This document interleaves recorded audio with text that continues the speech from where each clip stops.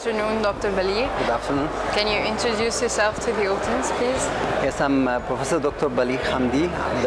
I'm a professor in the Menya University, professor of ENT in Menya University. Okay, welcome.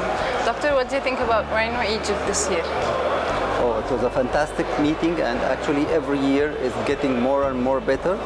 And actually it's becoming now the biggest subspecialty conference in the Middle East, even because we have reached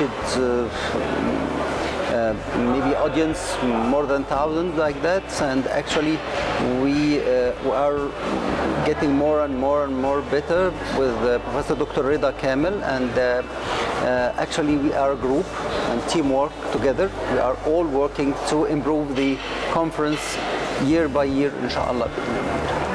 So what are you going to present this year, or what did you present? Actually, I have presented already a talk about the epistaxis. This is about, the talk is sphenopalatine artery ligation, especially in children, pediatric population.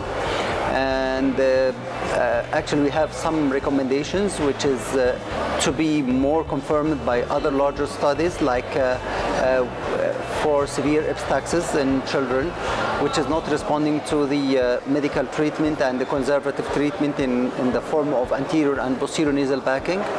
We have to go to the sphenopalatine artery ligation, and actually to know the source of bleeding, whether the sphenopalatine artery or the anterior ethmoidal artery. We have already found in 12 cases of patients that in about 91% of cases we have the sphenopalatine artery is more than 4 millimeter thickness, and in just 1 or 2 cases the sphenopalatine artery is less than 4 millimeters. So our recommendation is that when you are exploring the sphenopalatine artery, maybe the thickness is a predictor for whether this is the artery for bleeding or not. If we found it more than 4 millimeter, we can cauterize easily. If it is less than 4 millimeter, we have to search another source of bleeding, like the anterior ethmoidal artery. Thank you so much.